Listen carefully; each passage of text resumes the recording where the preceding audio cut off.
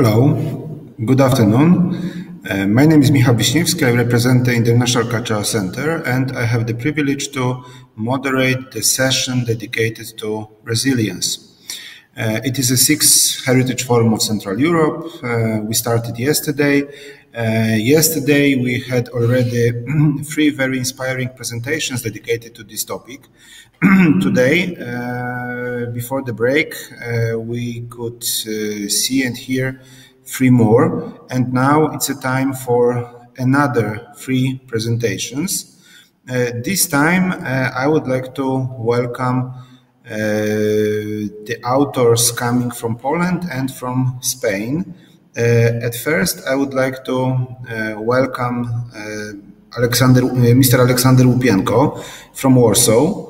Then I would like to welcome the authors of the second presentation of this very panel, Ms. Weronika Szerle and Professor Robert Hirsch, both from Gdańsk. And finally, I would like to welcome Dr. Héctor Manuel Aliaga de Miguel from Spain. So, we are traveling across various meanings of the word resilience, seeing it in the strategies, seeing it in the work with the memory. Right now, we are going to discuss the issue of the city.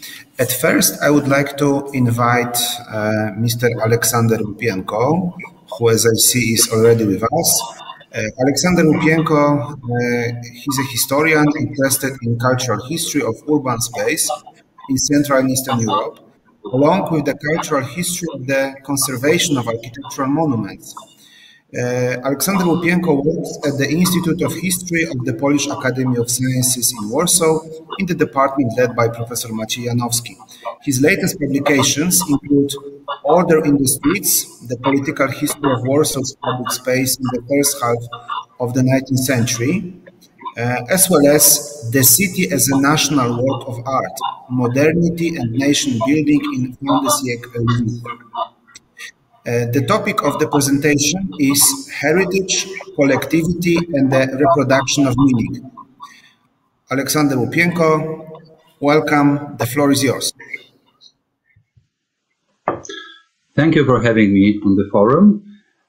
My presentation is probably the only one dealing exclusively with history, the history of heritage building, because I'm urban historian who deals, among others, with the history of monument conservation and nation building. But I truly believe that the conclusions drawn from this research may be of relevance also for heritage managers and cultural activists gathered here on the forum. What I would like to stress here is that the 19th century policy of monument preservation entailed monument listing, assessment, and eventually making the monuments from the past relevant for the present by means of imposing meanings of them. The practice which is continued to this day. I'm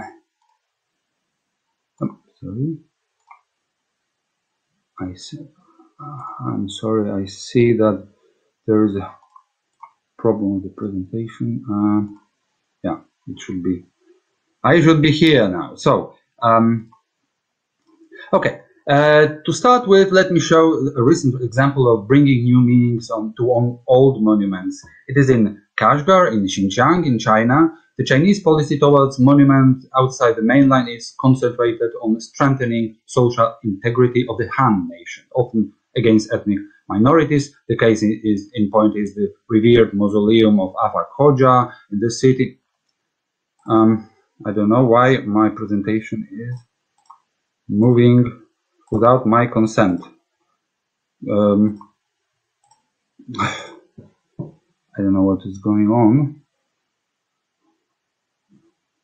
Okay. Well, I don't feel to have full control of the presentation, but never mind. I will go on.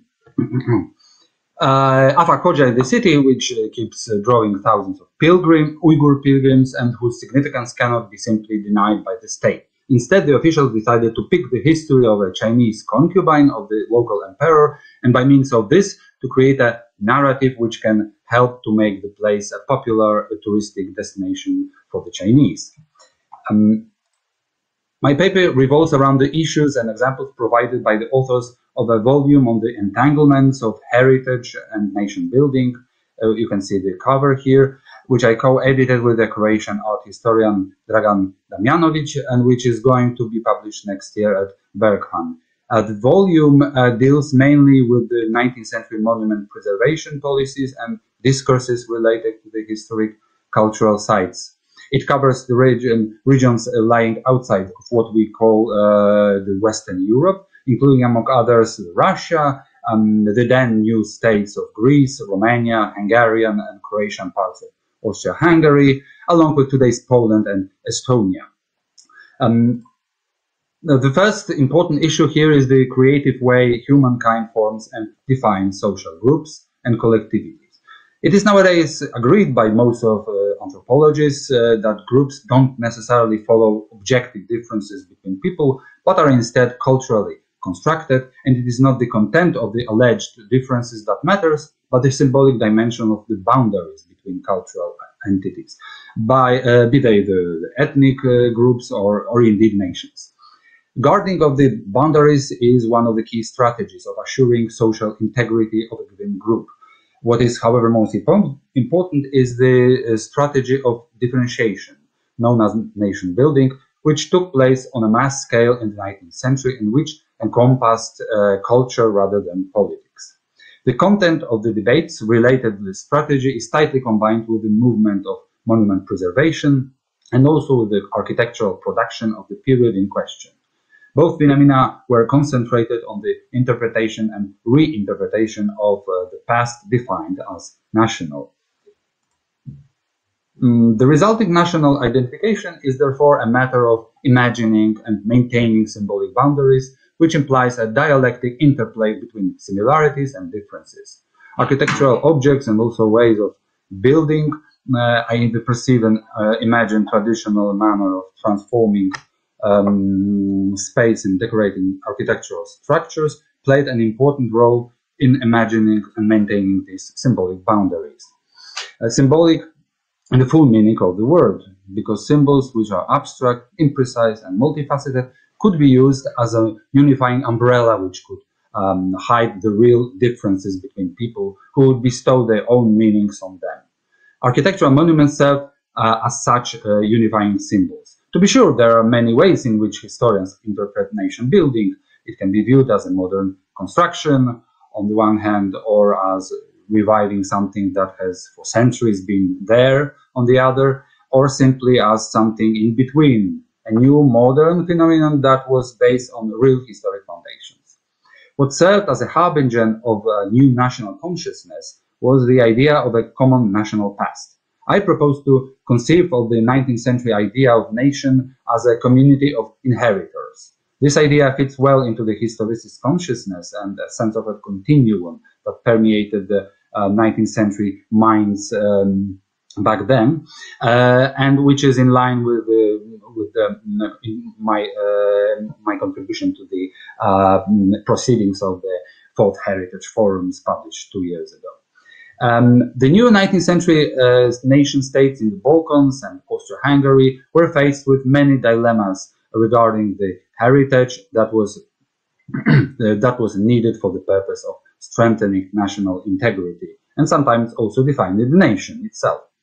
It was all the more important as in Central Europe, the key region among the ones studied in our volume, was to a large extent multicultural, multi-ethnic, multi-religious.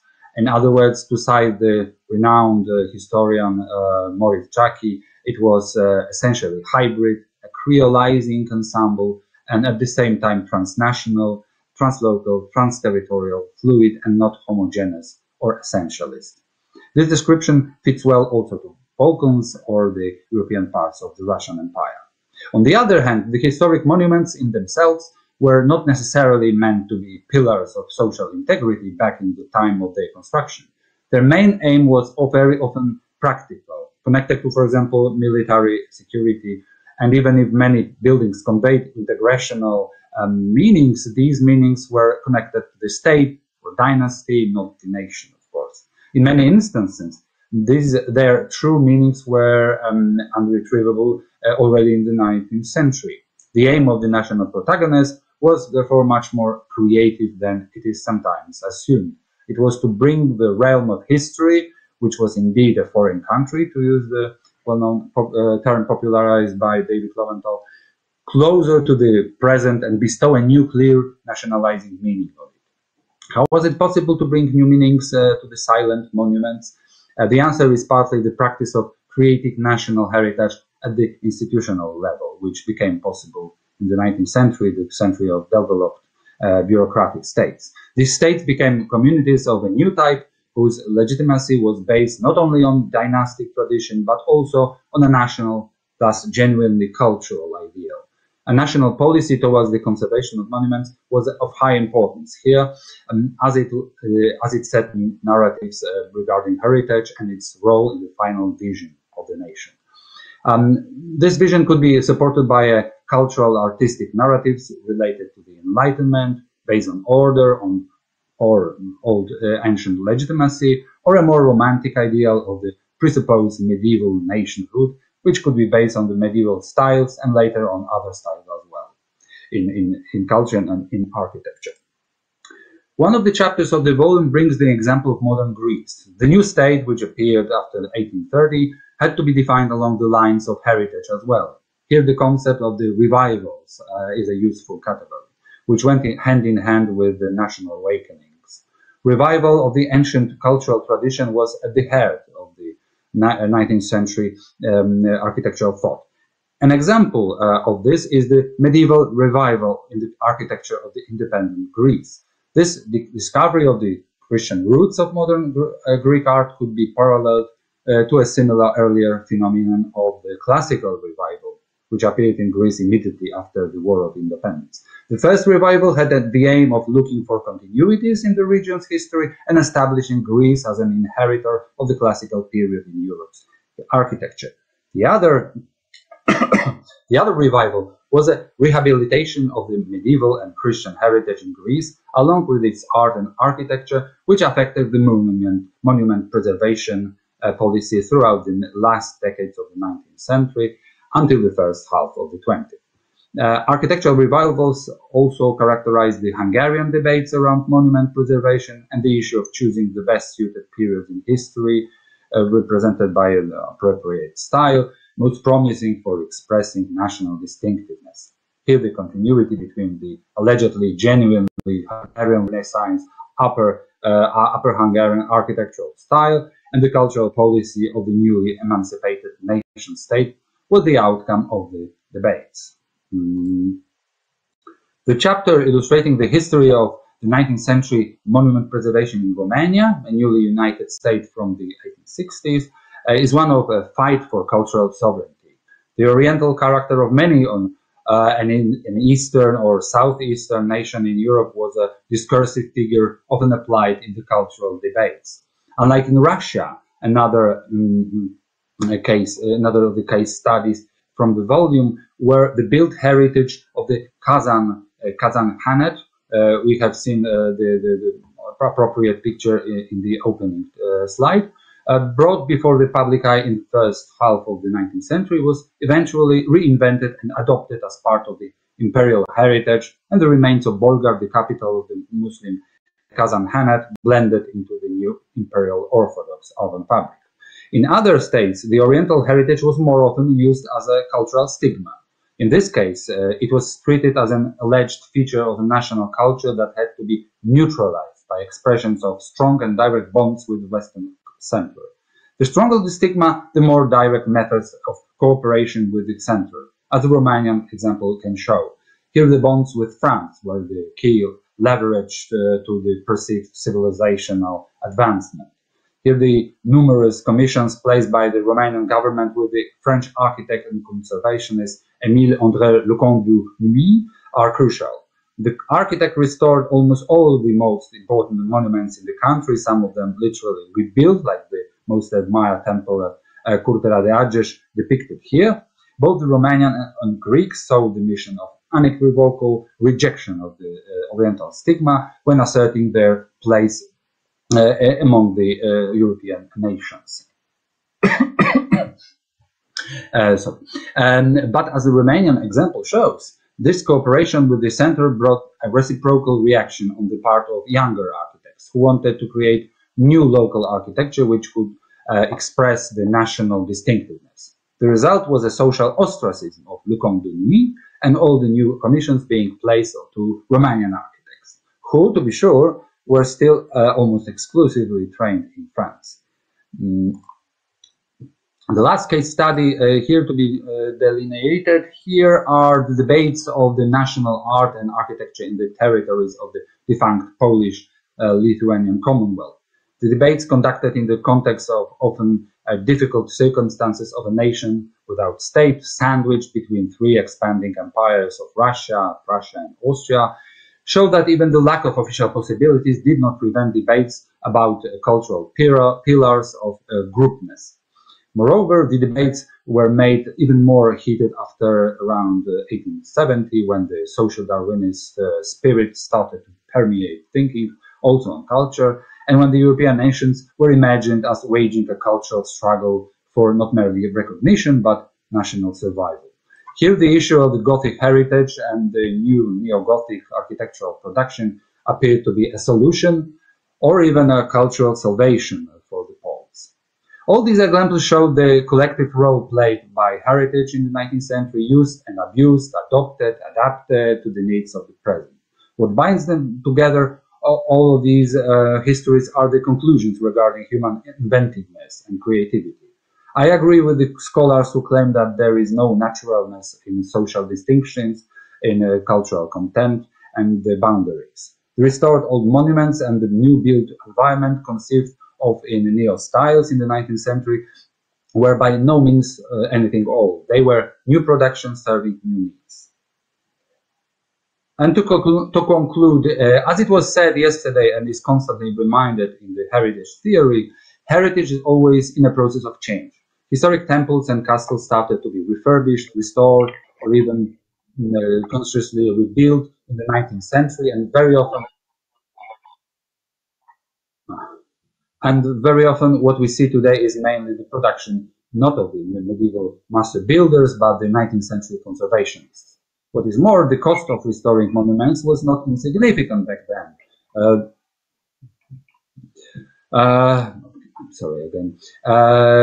It was not insignificant back then, even though the norms applied by conservationists were a long time much looser than in the 20th century. The whole policy of restoring the built heritage can be seen as a kind of investment in integrity, even if frequently not labeled originally as such, of course.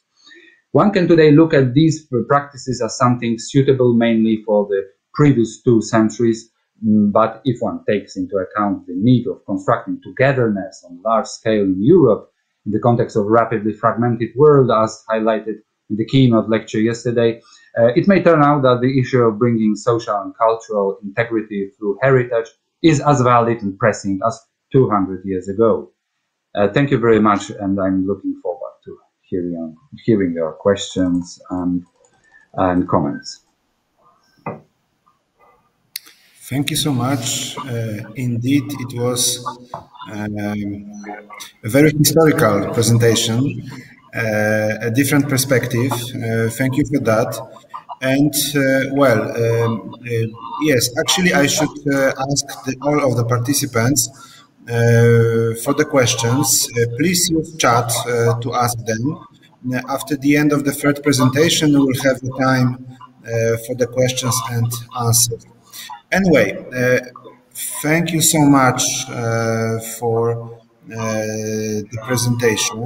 And right now, I would like to give the floor for the authors of the second presentation of this very part of the resilience session. The second presentation was prepared by 2 authors, by Weronika Szerle from Gdańsk University of Technology and from Robert Hirsch, also from Gdańsk University of Technology. Weronika Szerle, she's an art historian, co-curator of award-winning exhibitions, e.g. Szkło, Metal, Detal, Architektura Gdyni w szczegółach, Glass, Metal, Detail, Gdynia's Architecture Close-Up, in 2016. She's a PhD student at Gdańsk University of Technology, Department of History, Theory of Architecture and Monuments. She works in the art department, Gdynia City Museum. As part of Gdynia's modernism trail, she conducts architectural walkabouts. Concerning the second author, Robert Hirsch, he's associate professor at Gdańsk University of Technology, Department of History, Theory of Architecture and Monument Conservation. He's a member of the board of ICOMOS Poland and head of Municipal Office of Monuments Protection in Gdynia.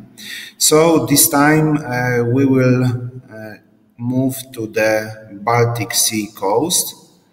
And I should say that the title of the presentation is Ennoblement of unobtrusive heritage as the path to its protection as demonstrated by the modernist architecture of Gdynia.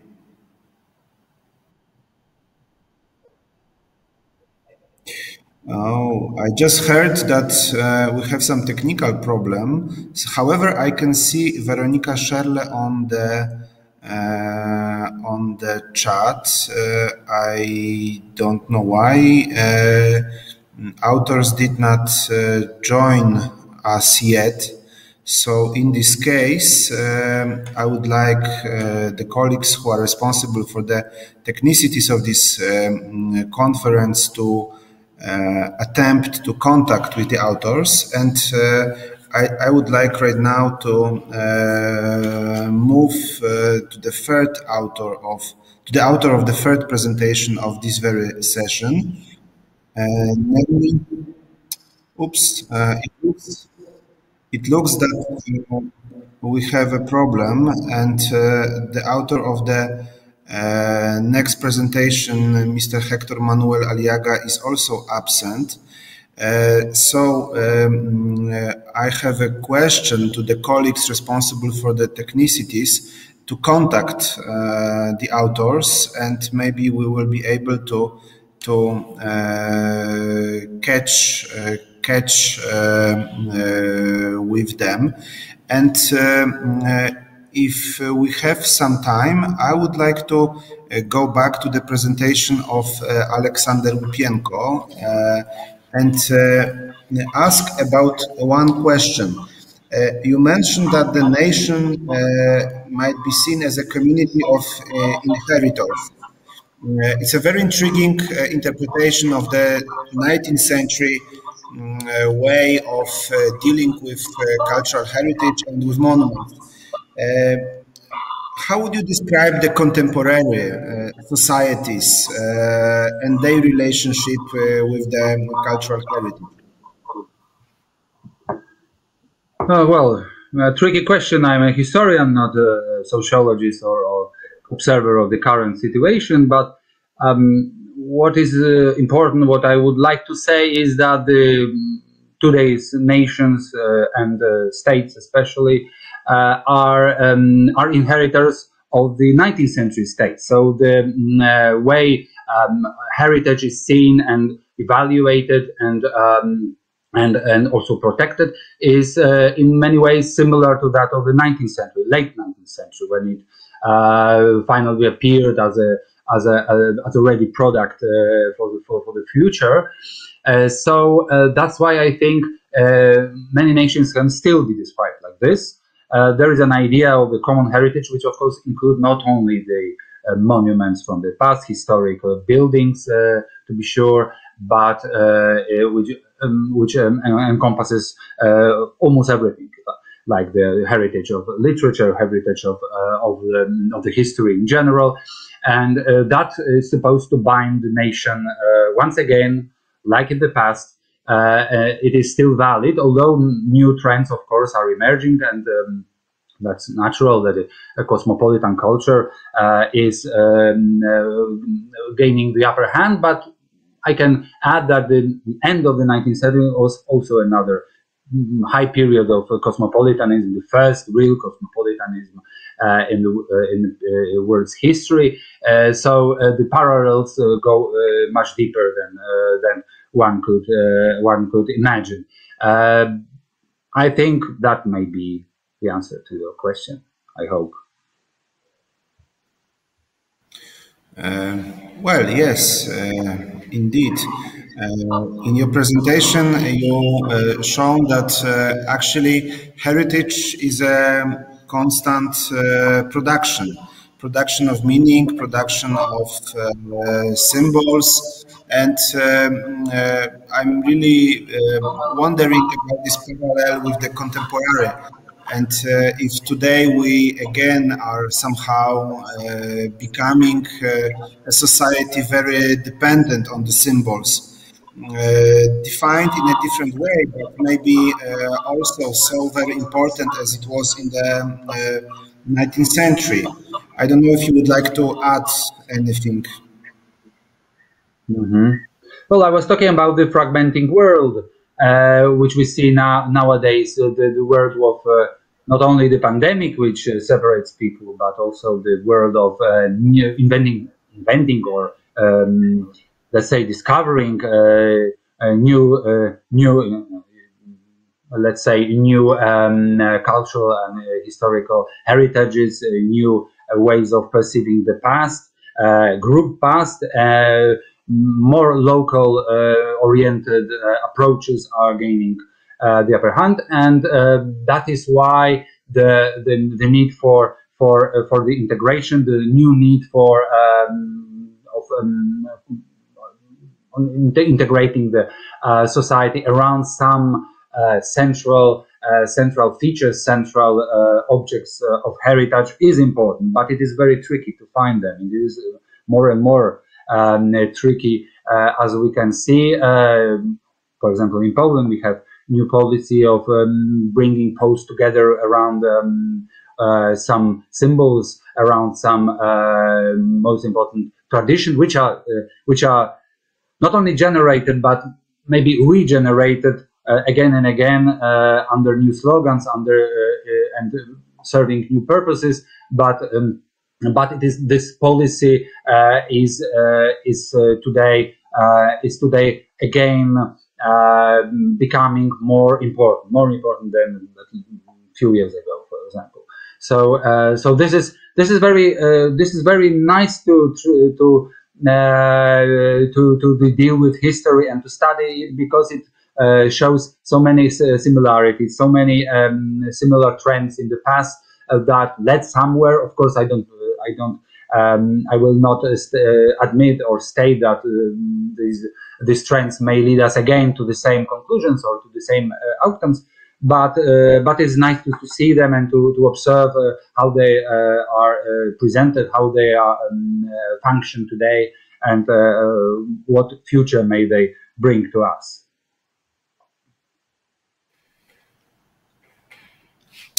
Thank you so very much. And are there any questions? I can't see any questions on the chat. If there are no questions and we don't have contact at the moment with the other panelists, I should have... I just get the information that our third speaker, Mr. Héctor Manuel Aliaga de Miguel, is already with us. So, Aleksander, thank you so much. I hope that we will be back again after this very session. So please stay with us. And right now, we will move from Warsaw to Madrid. Héctor Manuel Aliaga de Miguel represents the Santa Maria la Real Fundación. He is a PhD candidate in sustainability and urban regeneration. His master is in cultural heritage in the 21st century, management and investigation. He also holds master in architecture and bachelor in architecture at the university, both at the University of Polytechnic of Madrid. And he has worked in Foundation Santa Maria la Real on the following projects, like Age 2020 Impactor, Age 2020 Texture, Age 2020 Ruritage, among the others. So Héctor, welcome in Central Europe. Welcome at the 6th Heritage Forum of Central Europe. The name of the presentation is Alternative Heritage Resources in Large Cities for Sustainable and Participatory Development Proposals, the case of Madrid. Good afternoon. Do you hear me properly? Do you hear me? Okay, so I'm gonna start. First of all, I want to say thank you very much to this great opportunity to introduce myself into this amazing meeting during these 3 days. And I want to say hello and greetings from Madrid to everybody. And I'm very happy to share with you my presentation, which is actually based on some of the studies I'm doing during my PhD in the Polytechnic University of Madrid. As you can read over there, the title is Alternative Heritage Resource in Large Cities for Sustainable and Participatory Development Proposals, in this case, the city of Madrid. So, no, okay, it's moving. Perfect. Over there, you have the structure of these presentations, and we're gonna just I'm gonna show a little introduction, the main objective of this research, then how the first steps, the evolution and process, why I'm doing this research, the justification for this project.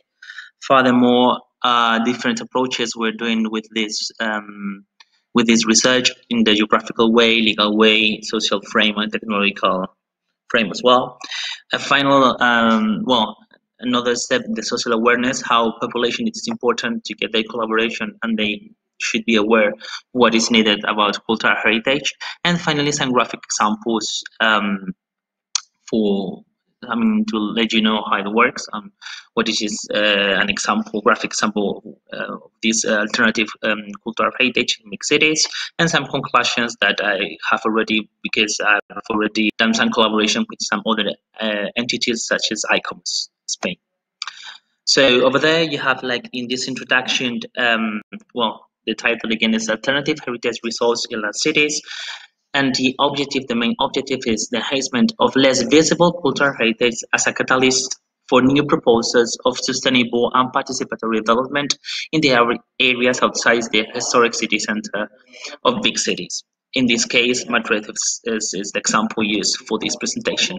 Later, you're going to see how the city center is connected with urban around it, and why it is important to consider large cities and the areas around out of the city center. Some keywords that should be related or linked to this presentation could be urban cultural heritage, neighborhood identity, mapping study, participatory actions, planning, and sustainable development, or some new technologies.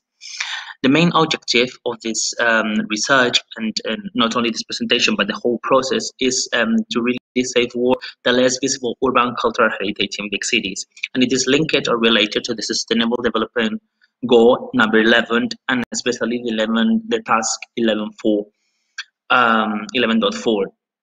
So this main objective, it is built on two sub-objective, or another approximative objective. That should be the first one, the definition of current urban cultural heritage, so which is a common urban heritage nowadays.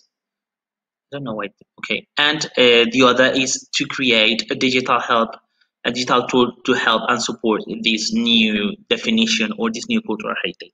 So there's a lot of cultural heritage not well known, and it should and we want to have a list of this resource based on the social awareness, the contributions and participation of the neighbors involved in these areas. So this process have a timeline starting from bibliography studies, some urban walks, and creating some index cards to get all the information and put it together in those cards. Then some participatory workshops in order to include the opinion and the experience of the neighbors and the inhabitants of those areas. And finally, elaborate a digital tool where all these ideas, new knowledge, and concepts should be included. So actually, they should be then this knowledge created could be used in education projects, such as, for example, children's or teenagers, or even old people who lives in those areas and cities, or maybe to know and protect better our cultural heritage less known in big cities, and some etc. Right now, we are at this time in this. I mean, this timeline process. It's in the middle right now, so it has already defined some urban walks, the areas, and some main heritage resource, and we're moving into the participatory approach and how we can include the opinions of society into this process. Finally, these last goals or these last objectives we want to keep in mind should be established in a long-term option or position, because it takes longer to get really applied and useful for society.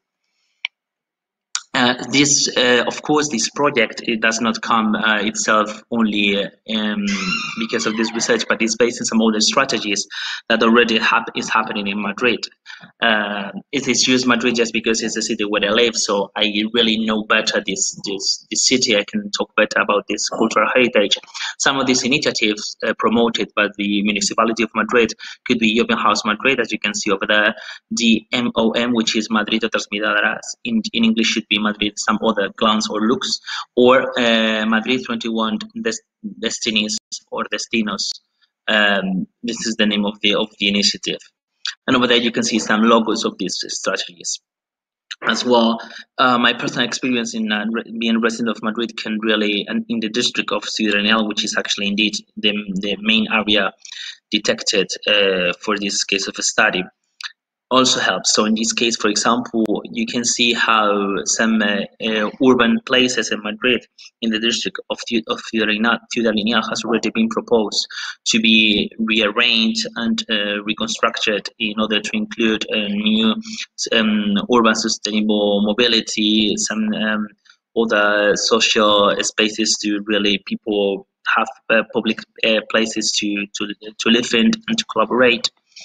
And however, in this new project, although they really can or could include cultural heritage into this process, they refuse to do it, and they just based on some materials and pavements, new technologies, or maybe green areas, but not including the resource that these areas or district of Madrid could include into this process.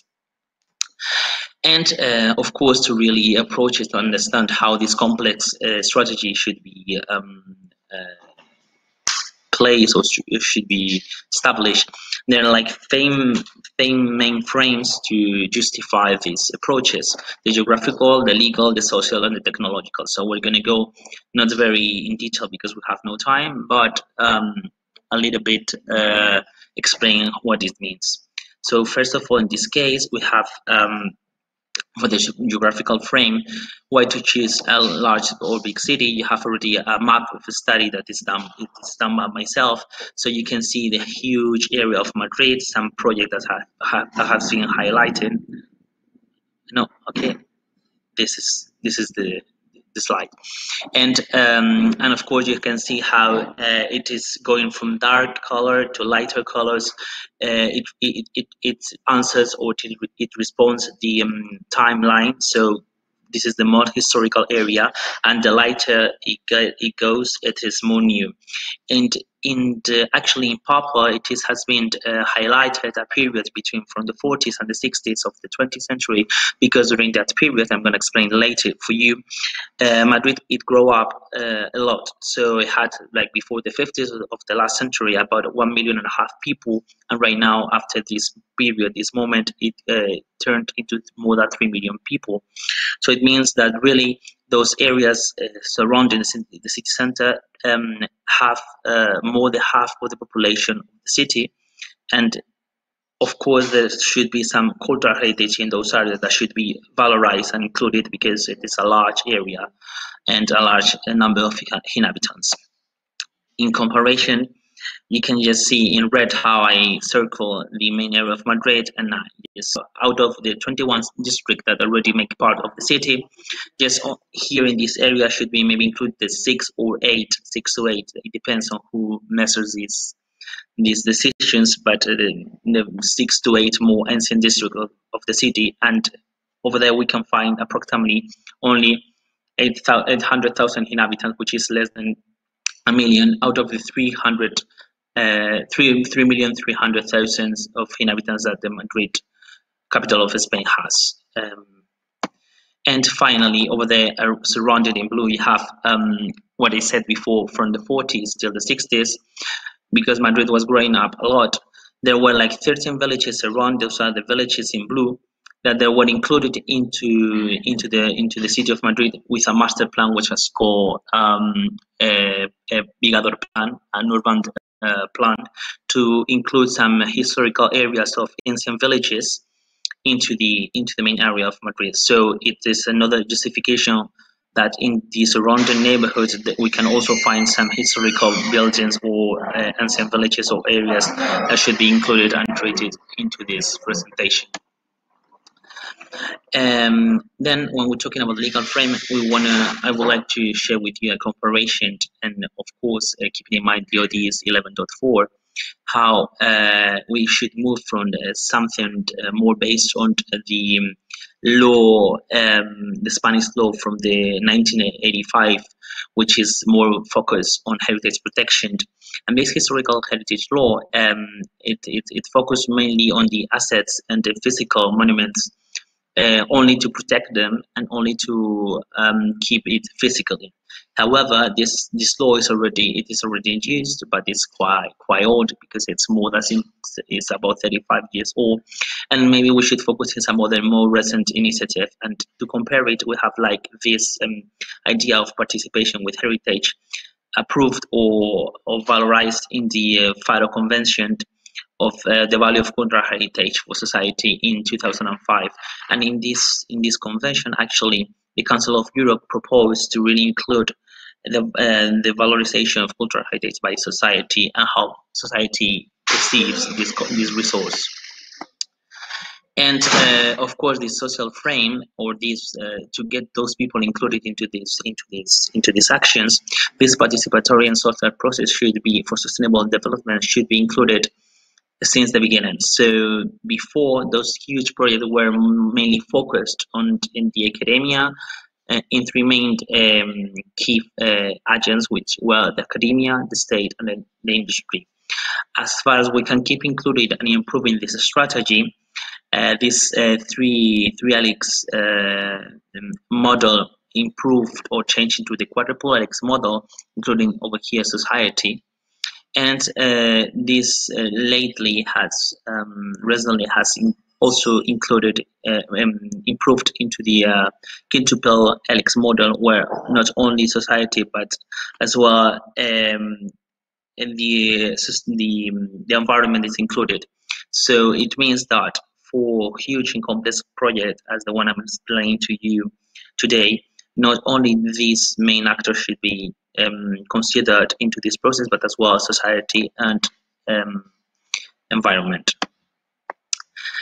Actually, of course, all this process of mapping, studying, getting information, putting in common with society, and all this stuff should be included in a more technological way. And this is how the technological frame it appears, and why using some apps. So actually, the use of new technologies can really support to reach more heritage resource, to get to know them, and to really analyze and to really preserve those less known cultural heritage resource. And we can use citizens as planner. Planner, it is a French word, and it means some like people who go to just have a look before, like in advance. And we could like help this project with some citizens that want to be included into this process, working as people who go to have a look in those district or less known areas in order to identify or really get to know those resources. Some examples of these apps and technological support is in one side here on the right, and it has already there's already an app existing in Madrid, and it helps. It is defined to really advise by the citizens if in the road we have any problem, because there's a hole or there's a problem with a tree or whatever. So people, you can just go through the street, take a picture, and send it to the application, so an expert can go over there and check it and see if anything is going on and solve the problem. And also here in the ICOMOS Spain, one of the ICOMOS Spain activities has been doing an observatory of heritage in ICOMOS. And over there we have included a lot of cultural heritage resource, and in the same way it has been done here, maybe some ideas should be included into this process. And of course, with all these frames, the geographical, the legal, the technological, and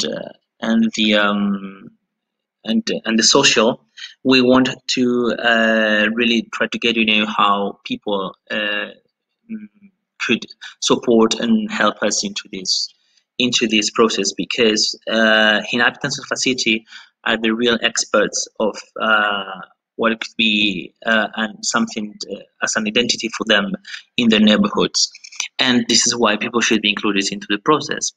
Over there you can read like collaborative and participative workshop as a future proposal, because it is already trying to be defined, of course, due to COVID-19 problems.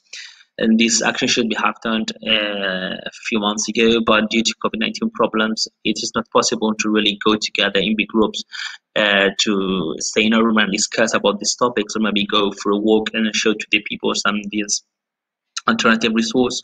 And it is planned to do it like later when the vaccine process goes better.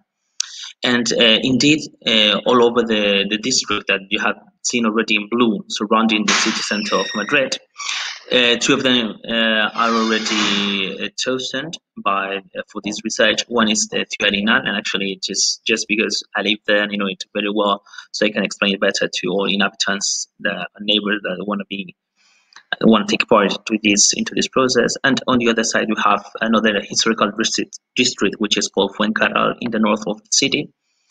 And those two districts have different realities, different approaches, and they can be later compared between them to see how the urban heritage, historic heritage, urban resource, cultural resource can be combined and mixed together. And of course, this process should be not only in one session, but in different week session for about a month and a half. So we can, in different steps, really stay in touch with neighborhoods of the area and explain them the objectives of the project and how we can exchange opinions with them in order to learn from their experience as inhabitants, and we can also explain to them the objectives of this research. And well, actually, I'm almost finishing, because of course this is a huge proposal. But last but not least, before finishing, I wanted to share with you some of the examples that in the district of Gdynia, which is actually in the northeast of the city, this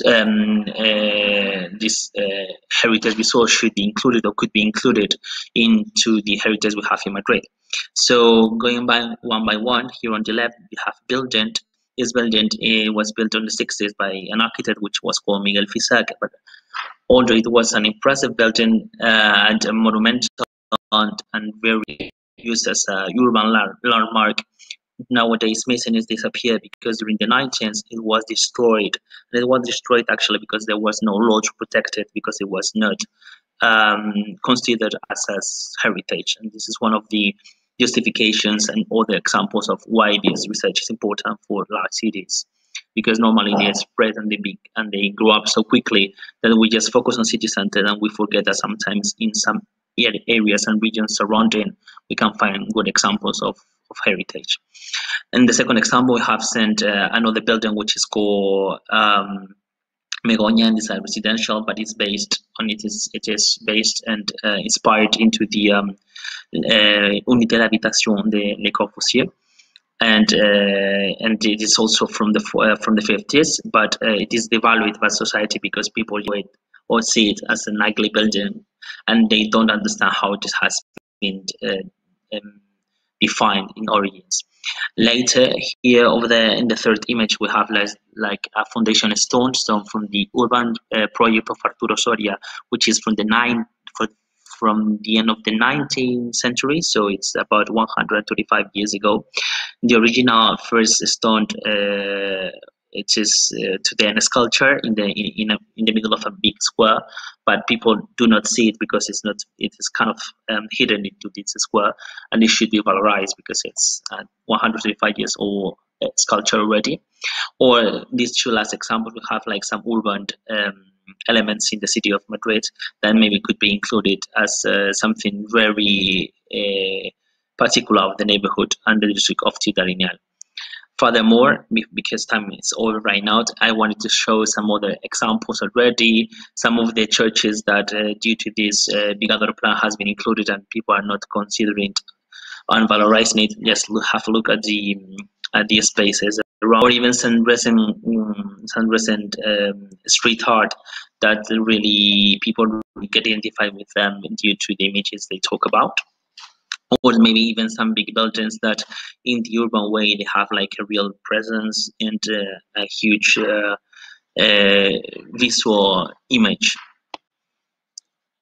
Finally, before finishing, I just want to I wanted to share with you some conclusion already, because this work has been shared with some experts from ICOMOS Spain, and we got some initial conclusions of all this process I wanted to share with you today. And over there, when we talk about urban cultural heritage, some of the conclusions obtained was that intangible cultural heritage, for example, in this context, it is largely unexplored, that maybe toponymy is very interesting for studying the territory and the city and the neighborhoods around it, or maybe that we could, there is a problem and a dichotomy between center and periphery, because cultural heritage is in the center, but the center is hardly inhabited by citizens. And on the other side, for the collaborative workshop, maybe we should consider if society perceives the value of cultural heritage more easily in public spaces and in private property, or maybe if there is a lack of awareness of cultural heritage in most of the architecture schools, not only architecture, but some other, of course, any other kind of schools from primary, secondary, or university. So maybe we can start improving the education of cultural heritage for all society, and it will be very fruitful in future. This is all from my side. I'm sorry I was a little bit time over. I hope you liked it, enjoyed it, and of course, once again, thank you very much for letting me be here today. Muchas gracias.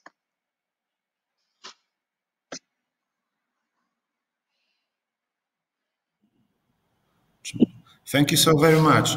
It was really inspiring, giving us information about how technology, the new technologies, can be seen as the great opportunity for interpreting the city.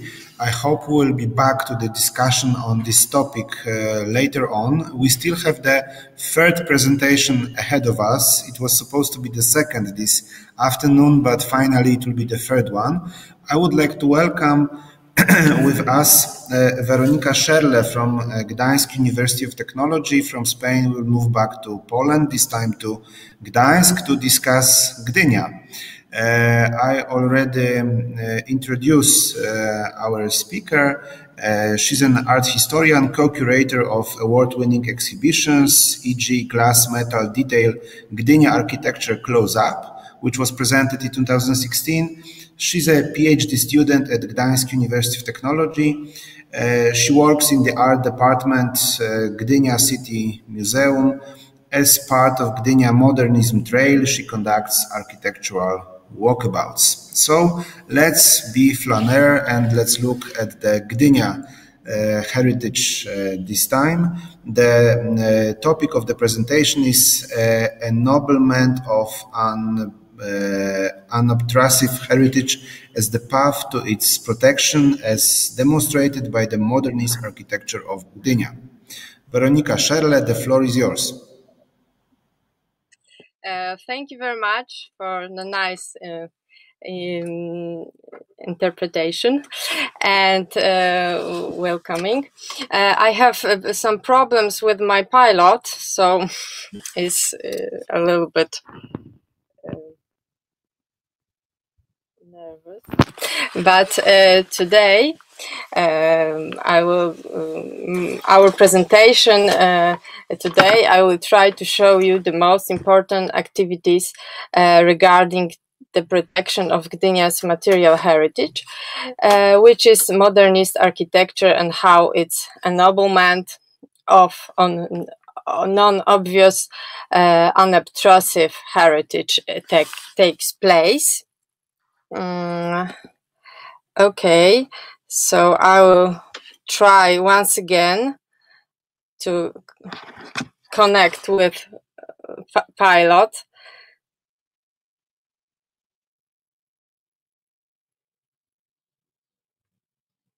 But I have some... Dobrze, to poproszę. Następny slajd. These activities focus on issues such as history, protection, participation, popularization, restoration, research, education, and social and economic development. And thus, the presentation was also constructed to clearly distinguish these activities. Next, please. Gdynia is a symbol of the Second Polish Republic and is widely known as a city established in the interwar period. Gdynia was created thanks to the decision to building a port, which at that time was one of the largest in Europe. Gdynia was called the Polish New York and the gate to the world, from which the ocean liners sailed into the wide world. It is here than less than 20 years, a city with 130,000 inhabitants and a new modern architecture, which is its showcase was created. Next, please. But the achievements of Gdynia, which were created before the war, fell into oblivion in the 20s and 30s and were not considered in terms of heritage at all. Next, please. In the post-war period, in the 60s, 70s, Gdynia as a port city was mainly with the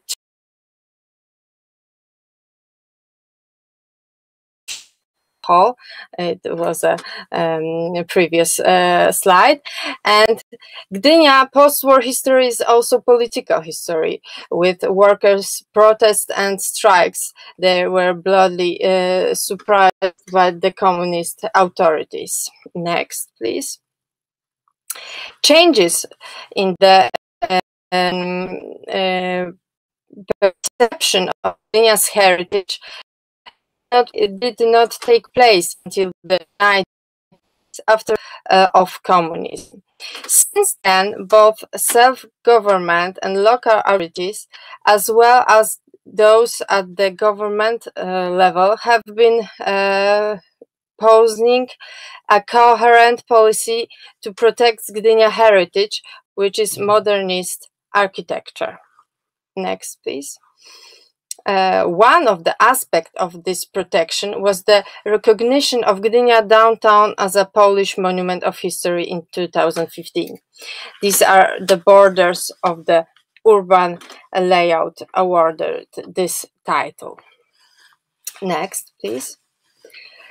The solemn moment of unveiling the commemorative plaque and the President of Poland and the President of Gdynia. This is a special moment for our city in this photo. Next, please. The protection of modernist building is regulated by law on a national scale, and in Gdynia also has a personal one, where the owners of tenement houses themselves apply for entering the buildings on the list of monuments and then proudly attach the mark to the facade. We can see two Gdynia's monuments, modernist building, and that special moment of attached monuments marked to the facade. Next, please. A unique social initiative combining heritage protection, participation, and popularization is the Mini Museum, a place created out of love for Gdynia architecture in the largest interwar tenement house in Gdynia. A famous building called Bankowiec is a Bank Gospodarstwa Krajowego Retirement Fund residential home. The museum collects original interior design elements and can be visited upon a prior appointment. Next. An important factor enhancing the heritage are activities that restore building to their original splendor. That is their restoration. Here we can see an example of the restoration of the historic marine station building. Is from outside, photo from outside. And next, please, we can see the restoration of interiors. Next, please. Various cultural activities are a part of the long-term and complementary plan to valorize heritage. For example, international conferences, Modernism in Europe, Modernism in Gdynia, aimed at both researchers and architecture lovers.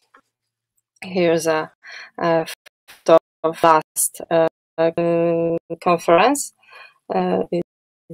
For 2018. Next, please. Architecture exhibition organized by the Gdynia City Museum, an important role in the process of discovering Gdynia modernist heritage. We can see from two of them. One is the city is born, modernism in Gdynia between the wars, and the second, Gdynia Tel Aviv, which was cooperated by Polin Museum in Warsaw.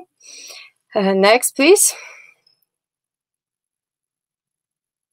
Yes, we can see the first exhibition, The City is Born, Modernism in Gdynia Between the Wars, in Gdynia City Museum. And next, please.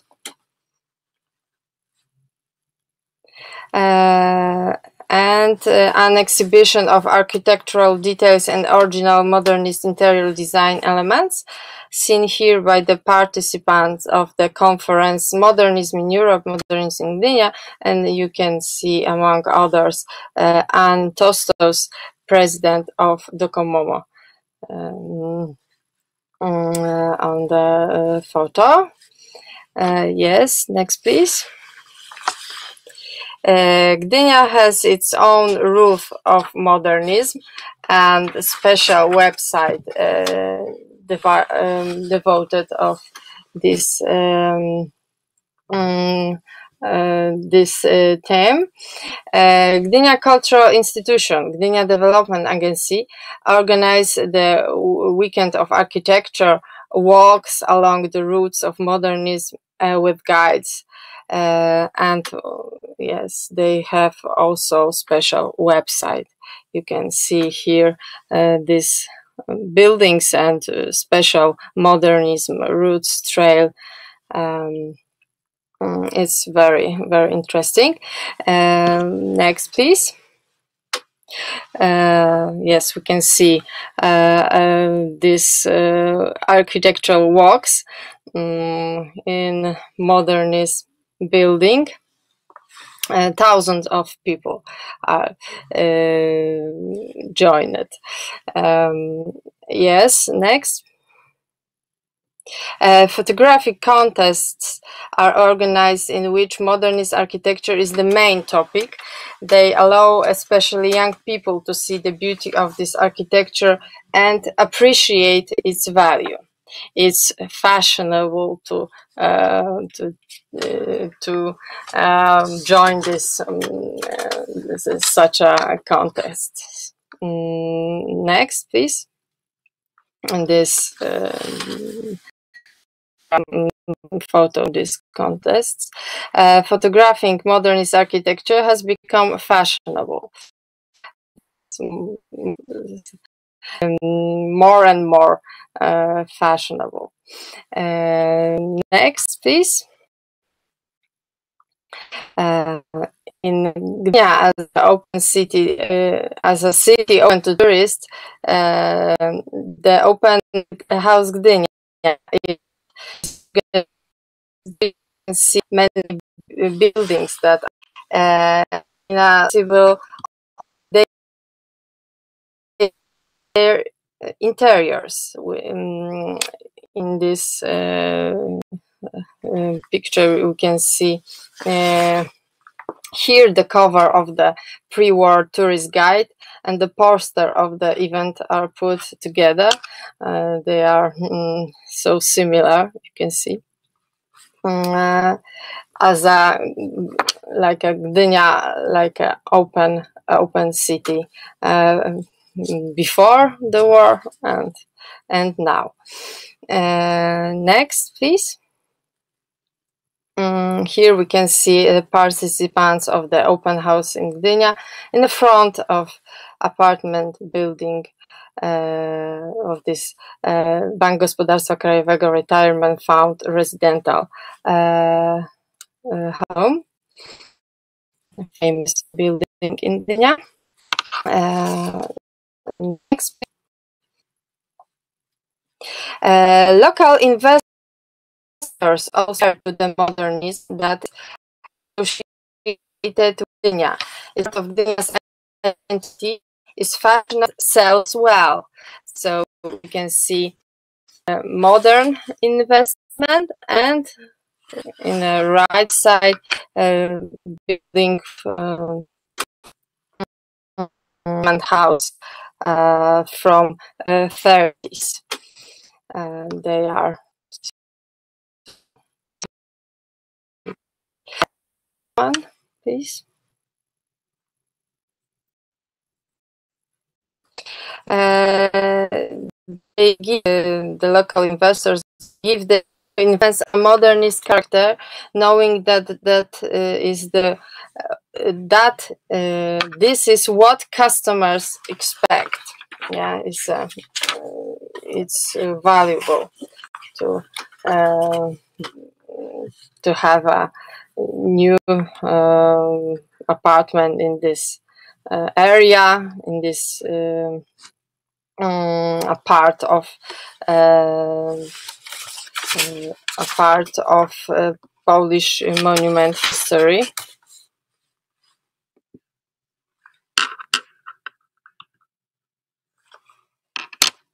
Oh, yeah. Modernist architecture of Gdynia constitutes its unique cultural heritage whose recognition has gone beyond the local scale, traversing the path from incongruity and indifference to the subject of pride and international recognition. This is the result of a long-term and comprehensive plan that includes all these activities, parts: history, protection, participation, popularization, restoration, research, education, and social and economic development. Next, please. There is growing sense of municipal identity, integration, and responsibility of this of the residents and Gdynia that have won international recognition by being tentatively of here's a screenshot from UNESCO tentative list website. You can see here from 2019. And next. And yeah, this is Gdynia's architecture from 40s, 70s, and from now. It's a mixed collage from, but is in reality is our modernity, our heritage modernity is our future. And I would like you to thanks for your attention and for technical problems and for my rush, but it was scary to have enough information. Thank you very much. Thank you so very much for presenting us the case of Gdynia. I would like to invite all of the speakers of this very session and ask the people who are still with us if there are some questions. I don't see anyone, I don't see any questions in the chat, so I will use this privilege to ask some questions by myself. I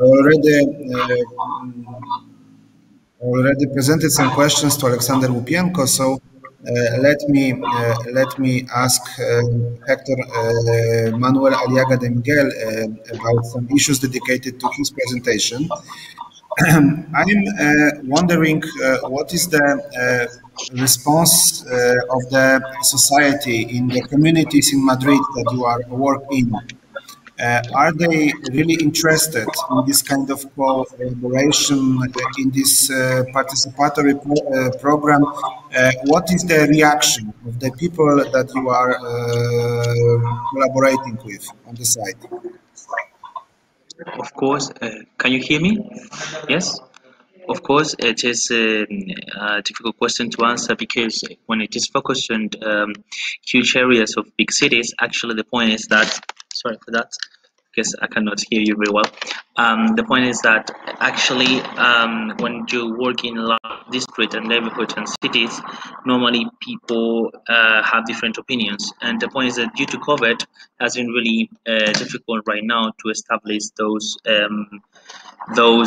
workshop in common with people. So what I have been able to do right now is just to start getting in contact with some associations and group of specific people that really care about cultural heritage.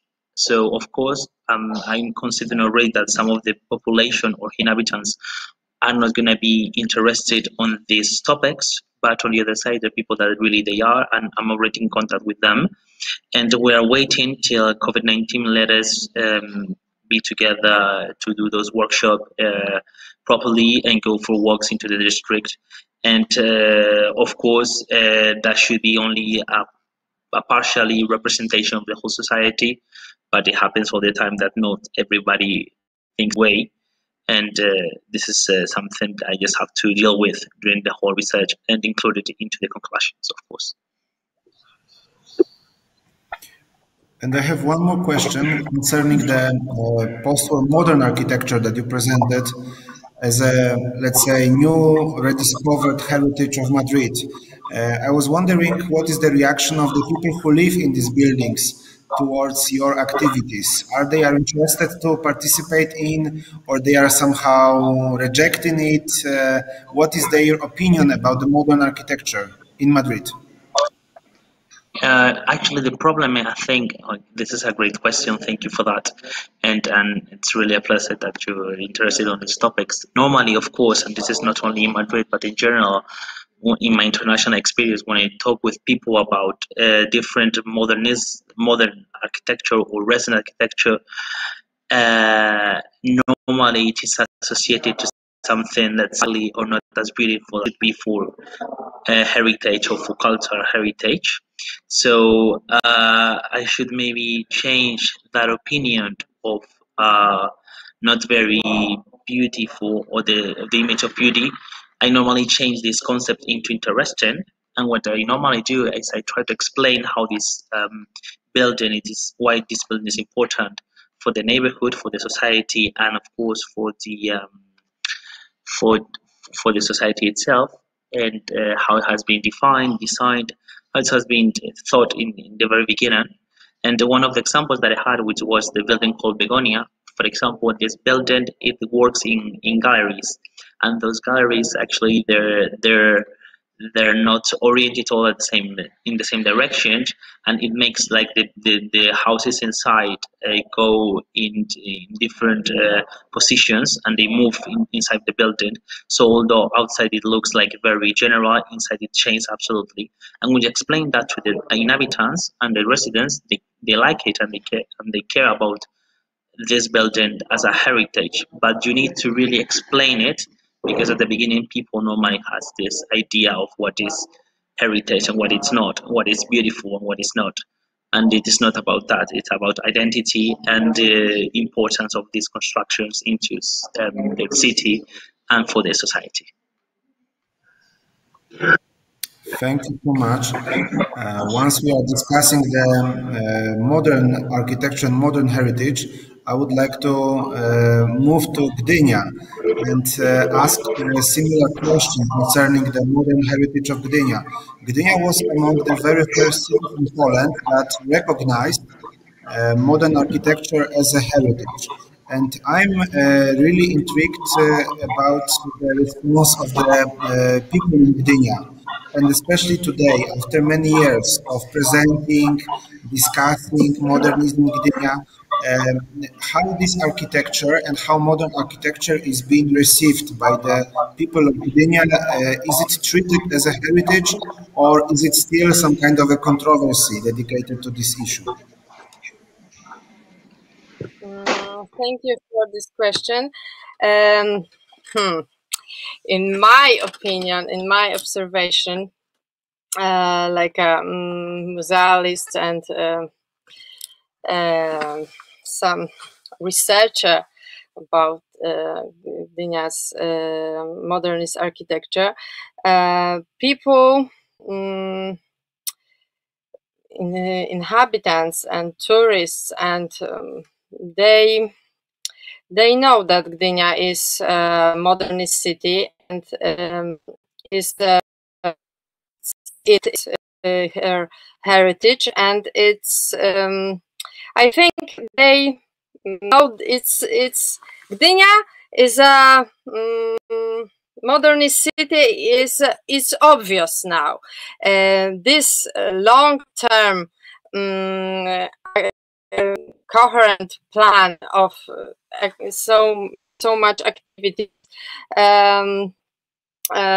for 20 years results this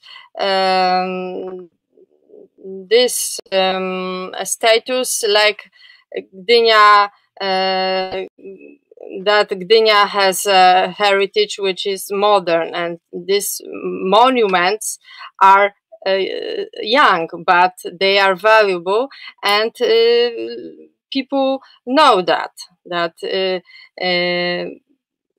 modern is a young monument, but it's still valuable and worth to the to one title of UNESCO,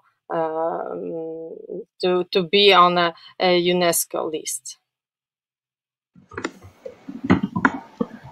Okay, thank you so very much. Actually, our time is gone. We should conclude.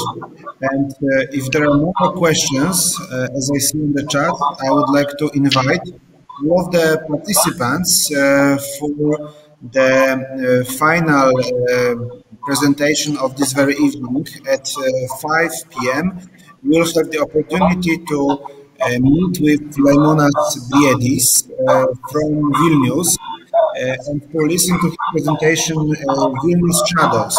And actually, I think it will be the perfect conclusion of our session dedicated to being flaneur in the city, excavating the unknown topics in the city heritage. I think that many of the problems that will be discussed during his presentation were already included into the presentation of this very day of the resilience session. Tomorrow, we will start at 10 a.m. with a discussion about the 30 years of the Visegrad Group and cultural heritage. And at 12, we will have one more session dedicated to resilience. So, it was a very long day, but I would like to thank to all of the participants for the fantastic presentations, for many intriguing and important ideas. And last but not least, I would like to invite all of you for the lecture by Laimonas Briedis. This is all for right now. Thank you so very much. See you at 5 p.m.